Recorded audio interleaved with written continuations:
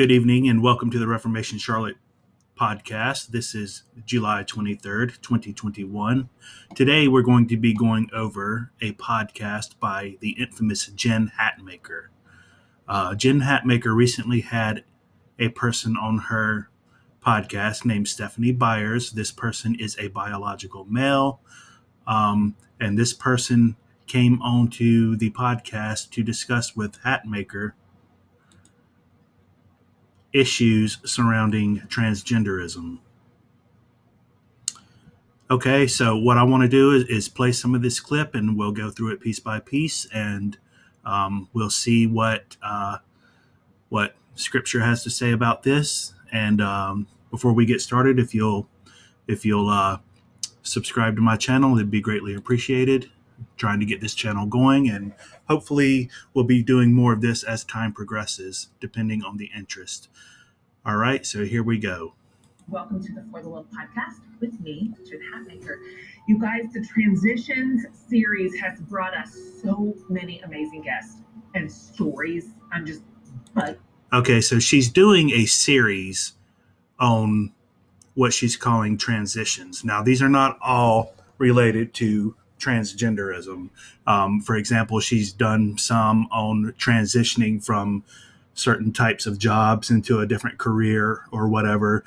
But this particular podcast is part of her transition series, where she's bringing on a transgender person to talk about transitioning from one gender to the other. And today, certainly no exception.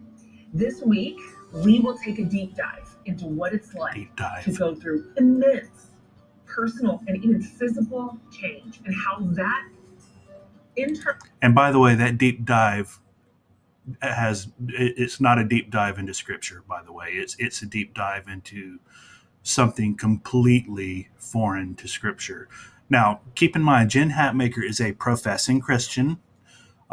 She did come out in support of homosexuality a few years ago. You can read about that at reformationcharlotte.org. She is very open to Christians living a homosexual lifestyle, professing Christians, I should say. And be it as it may, her very own daughter, within the last year or so, also came out as a lesbian. So when you put two and two together and you start seeing these people who are professing Christians start sliding off and veering off into this more tolerant and accepting stance towards sexual immorality, the first thing you always want to try to recognize is there somebody close to this person who has recently come out gay? And I can guarantee you that 99% of the time, the answer to that question is yes. Internal and external change can then radiate into our communities and change the world for the better. Because we will learn how to become more accepting, more inclusive, and progressive with Kansas State Representative. Because that's how God is, Stephanie Byers. Accepting and inclusive of unrepentant sinners. Hey everybody, Jen Hatmaker here. Welcome to the For the Love podcast. A big one today, guys. We're in a series right now called For the Love of Transitions. We just kind of felt like as a team, collectively, we are all working through transitions right now. A lot of us have transitioned inside of our work, our relationships. This is just a ubiquitous space that we are all in, whether we are transitioning through something that we chose or didn't choose. Either way, a bunch of us are in this kind of in between. We're from this to this. We're moving from here to here. And some of those transitions are chosen. We make a decision that I am not going to live in this place anymore, but here, in whatever way we choose. But it could be there are those of you listening for whom accepting truthfully, okay, she's talking about choosing your transition here, and then she's going to compare choosing to transition from a job to another career versus not being able to choose to transition from one gender to the other because you're born a certain way. The scriptures are clear. God was clear. God made male and female. Unless you take the position that God makes mistakes, you don't transition from a male into a female or vice versa. You choose to rebel against God by pretending to transition from one gender to the other. Part of who you are so that you can live authentically is a part of your transition. Embracing the way you are formed, the way you are wired, the way that you flourish. The way we're wired, according to Scripture, is in a state of rebellion against God. This is called original sin. We are all born in a state of rebellion against God. Now, some people are born with a proclivity towards sexual immorality, homosexuality. Some people are born with a proclivity towards other sins. Yes, in a sense, we are wired that way. We are born in a natural state to sin. But what the gospel does is it frees us from that natural state, from that wired state of sin, gives us the freedom to be able to obey God. Who you are deeply in your soul, so in order to walk on this earth as you were really meant to do. That is harder than it sounds because we have been handed a narrative across many spectrums between gender and sexuality and work environments and glass ceilings and expectations and religious constraints and geographical norms. I mean, religious constraints, meaning God's moral character, God's nature, his law that he has set forth for people to obey. You pick it, and we've been handed a way to be, depending on what body you were born in, where you were. You were born in the body that God designed and gave you to be born in.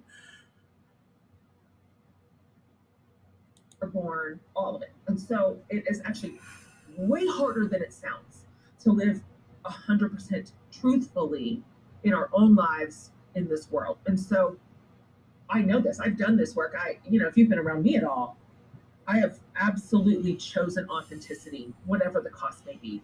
And don't throw me a parade. I lived for years not choosing that because I was afraid to lose all that I knew I was going to lose in order to embrace my actual convictions, my beliefs, my values, who I actually really am. Okay, so prior to her coming out, prior to Jen Hatmaker coming out in favor of homosexuality, if my memory serves me right, the Southern Baptist Convention's bookstore chain, Lifeway, used to sell her books. And when she came out in favor of homosexuality, her books were pulled from the shelves. All right, so this is what she's talking about. She sold her books on the shelves of Southern Baptist bookstores. Okay, so when she came out and embraced her values, her anti-Christian, anti-God, anti-morality values, she lost her ability to sell her books in Lifeway. As bad as Lifeway is, they were right to make that call. Lifeway sells a lot of heresy, by the way, and I don't recommend walking into Lifeway without your discernment lenses on it and buying anything. Nonetheless, this is what she's referring to. Basically, her loss was a much bigger gain of the world, which is what she desired. She basically sold her soul to gain the world. And this is basically what she's going to proclaim throughout this podcast is, she was worried about giving up her soul, but now she's got the world and she's loving it and she's embracing it. And she's living it up. And this is, now she's got all this wonderful stuff. But the state of the sad woman's soul is, and sadly, the person that she has on this podcast that she's fixing to deceive further into lostness, it's really sad. It's really sad to watch what happens to people. Not who my subculture wanted me to be, expected me to be. So I know about this. I know about the cost.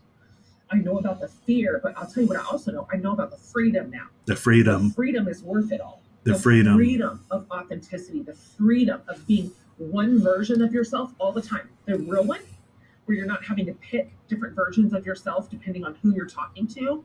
You cannot put a price on it. You cannot. In my estimation, it's the only way to live. Our guest today, we're lucky, man. She knows what it's like to choose authenticity, whatever the cost, so that she lives her most meaningful life of possibility. And see, here's the thing. When you love the world and you walk away from any kind of what she calls religious constraints, when you love the world and then you walk away from those religious constraints, the world loves you. You have gained the whole world when you do that. I am honored today to welcome Stephanie Byers to the show, Kansas State Representative, and the first openly trans person to be a part of the Kansas legislature. Very big deal. You've obviously seen her in the news. Big deal. Her journey inspired an untold amount of people, and it all started for her. It really is a big deal because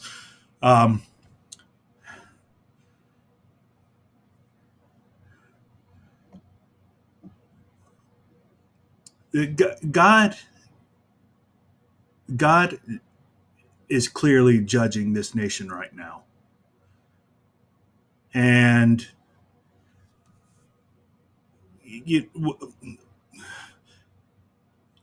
when you look at Romans 1 says that when he judges a nation, the first thing he does is give them up to sexual immorality. Like sexual immorality, especially homosexuality and various types of perversions like this, is not only, according to Romans 1, is not only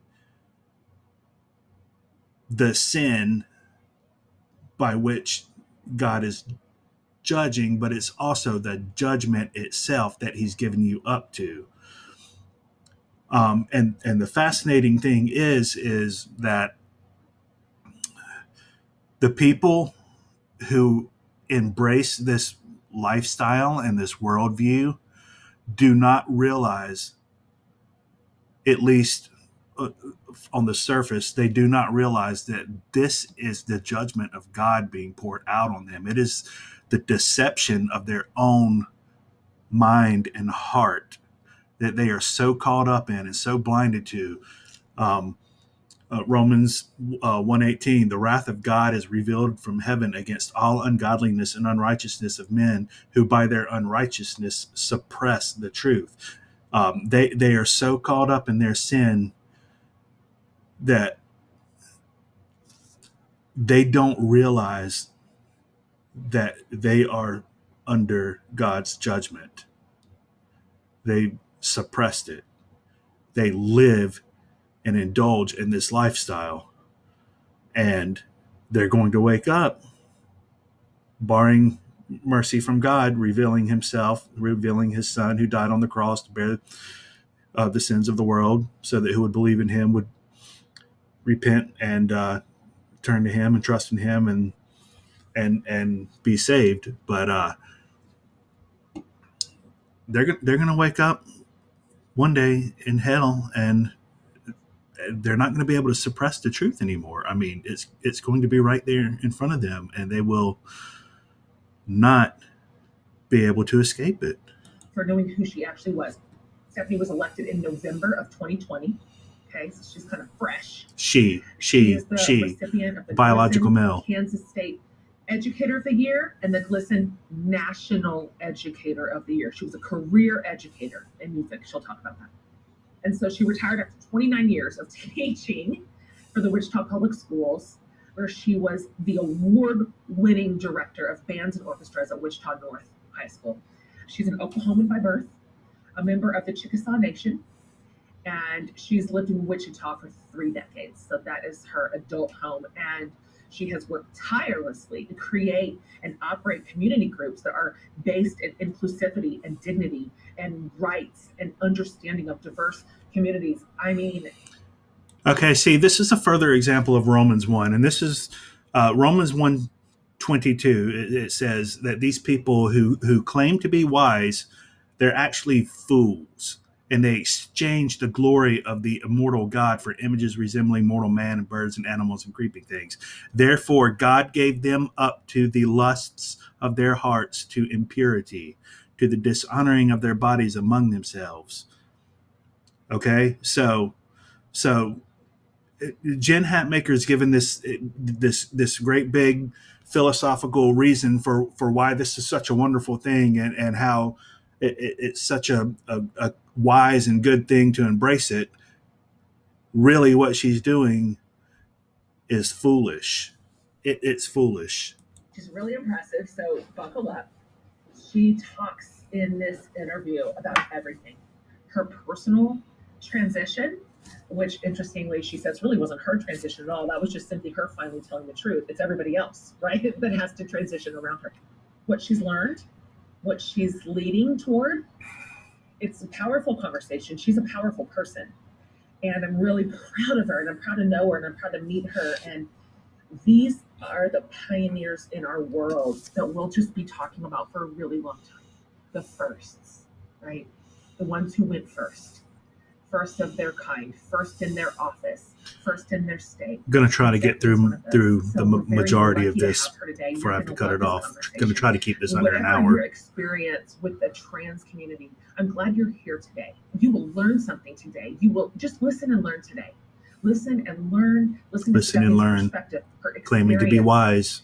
She brings so much to the table here around numerous. She's wise in her own eyes. In the world, and so proud of her. Excited to know her. Can't wait to meet her in person. You're going to love her now. So I'm so pleased to share my conversation with the wise and smart and courageous. Wise and smart and courageous. She's a fool. They're fools.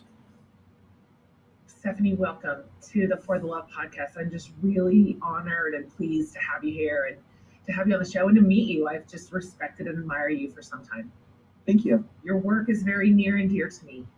It's so wonderful to watch from afar. I'm now in Texas, so I don't know what that says about me, but obviously I have filled my listeners in a little bit about you already and kind of your story arc and who you are. But I wonder if we kind of, before we really kind of get into some of my questions for you, if you could just tell my listening community a little bit more about who you are and where you came from and kind of the plot points along the way to get to where you are today. Well, let's start with the fact that I'm 58 years old. So that means that I was a kid in the 60s, an adolescent in the 70s, an adult in the 80s, and I became a parent in the 90s. Originally, I'm from Oklahoma.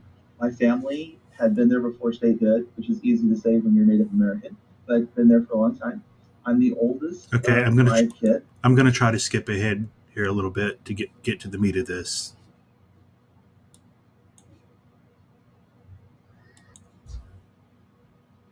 Which is the largest or second largest, depends on which week it is, public high school in the state of Kansas. And I did that until I retired in 2019. And so been a long, and as I say, strange trip, but here I am. I did all these things and established myself as who people thought that I was, as a quality musician, as a quality teacher, as a member of the community, as a strong parent. And did all this carrying the secret about my gender until I was 51. Wow. And in 2014, I began living my life authentically. God, I have a million questions. Okay, so instead of, again, Jen Hatmaker is a professing Christian. She's not a true Christian, but she is a professing Christian. She claims to believe the Bible, but she only believes what she wants to believe out of it. Okay, so instead of correcting this guy who is deathly confused, dangerously confused, like seriously in danger of eternal damnation, she's going to sit here and affirm this guy and further his confusion. This is, by the way, the most unloving thing you can do, is to lie to somebody to send them to hell. That must have been really lonely for you for a long time to care. I mean, to know in kindergarten and go all the way to 51. And by the way, she's doing the same thing that J.D. Greer does, and Rosaria Butterfield, and a lot of these wishy-washy Southern Baptist evangelical types are now gravitating towards this movement of what they call pronoun hospitality. And now, let's be clear, Jen Hatmaker fully believes that this man is a woman. She does. That's how confused she is too. But you even have these evangelical leaders that embrace this pronoun hospitality who say that even though you don't really believe that they're a woman or that they're a man or, that they're transgender, you call them by their preferred pronouns anyway as a way of being hospitable and loving towards it. But that's really very unloving to further their confusion like that, rather than offer biblical correction and rebuke if you're a true Christian, which again Jen Hatmaker is not. I can only imagine the burden of loneliness inside of that. How did you begin to find the courage to transition and be who you authentically always were? At 51, you've got a real established life. You've got real established relationships. You have established yourself as a certain person in the world. The amount of courage that must have taken is hard to kind of fathom. Was that a long runway for you? Or once you made that choice, did that timeline shrink up for you? I think there are things that we need to kind of maybe bring up as we get into this discussion. The first thing I want to say is that, as a person who is transgender, I speak for myself. I don't speak for the whole community. Yeah, thanks for saying because that. our lives are all very different, and there may be commonalities between us, but, just to understand that this is my story and not necessarily a story for everyone. Totally. But one of the things about it is that existence of keeping who you are authentically hidden, buried behind while you're trying to exist in the outside, creates kind of like this wall inside your soul, so that who you are is behind the wall, and on the outside of the wall is this avatar that has elements of who you are, and they interact with the community, and that's what everybody sees. It's kind of like your ambassador. You can only be that way, at least for me, for so long before you begin to go, I can't do this anymore. I ended up feeling broken, most of the time, desperately doing everything I could. Okay. So you got to feel sorry in a way for these people, because they're definitely hurting, and we don't want to write that off. They're definitely hurting. They're confused. They're suffering from this, and I say this carefully. They are suffering from this disorder, but it is a disordered state of sin. It is not an ailment like a type of sickness. This is rooted in sin. It is rooted in rebellion against God. It is not the same thing as having anxiety or a some kind of mental disorder that is that there's an actual physical reason behind it. This is a person who is deeply spiritually dead and looking for something to fulfill his life. And instead of finding that in Christ, they're naming all of these other ways about how they can sidestep Christ and continue to rebel against Christ and embrace this filthy lifestyle. Outside that wall, to not appear to be broken, to be, everything that I needed to be for everybody around me, but lacking that connection. And that sense of brokenness takes its toll. It creates this emotional exhaustion. It does. And, emotional exhaustion that begins to lead towards depression. And depression tends to lead, oftentimes towards suicide. And at those resting. And sadly, he's right. That does happen quite a bit.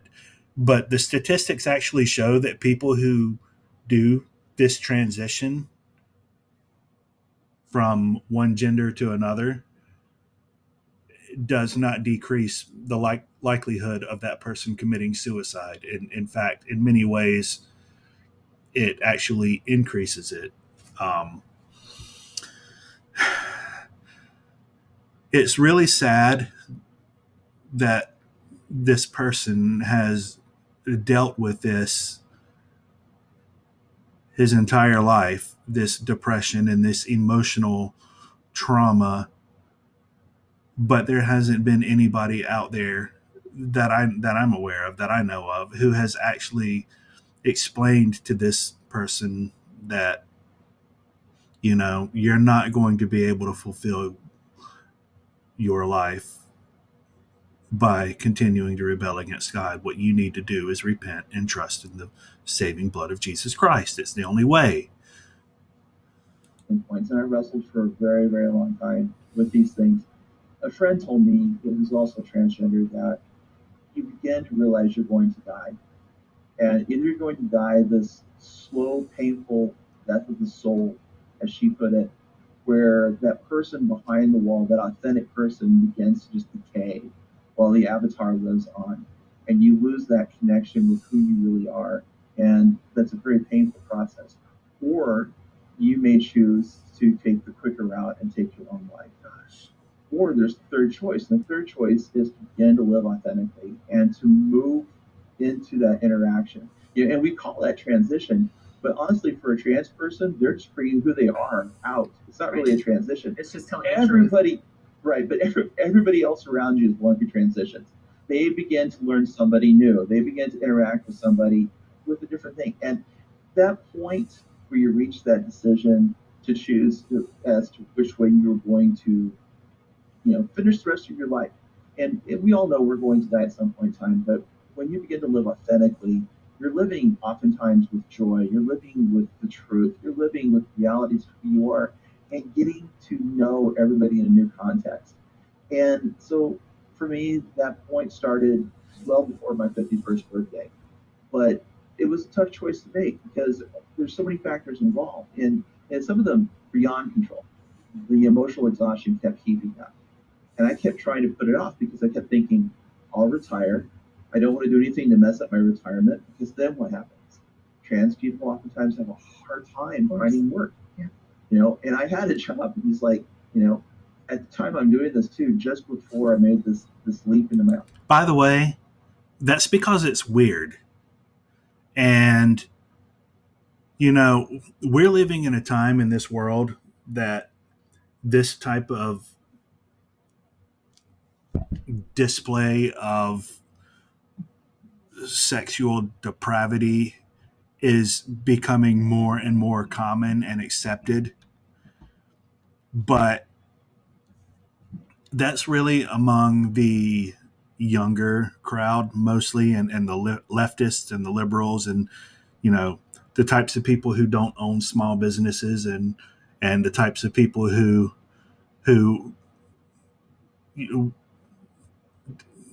are not offended so much by that, because in reality, even though people say that they're tolerant and okay with this, and they want to celebrate it and be more open to it, the reality is the vast majority of people know that it's weird.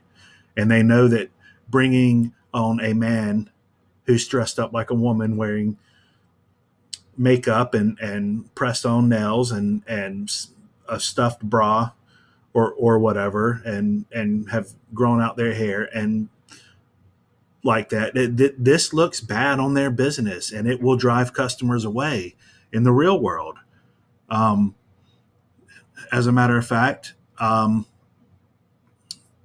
was in a Great Clips not too long ago where I wanted to get my hair cut, and there was a normal looking person there standing there to check me in. And, I go to sit down, and then out comes this drag queen who walked over to me and wearing bright pink and fingernails about that long and painted up and dressed like a woman and prancing around, and came up and said, "How are you doing today? I'm going to cut your hair." And I was like, "No, you're not. We'll get her to do it." So,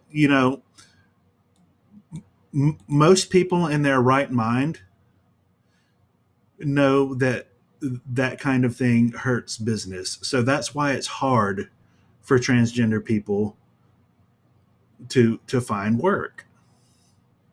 Authenticity.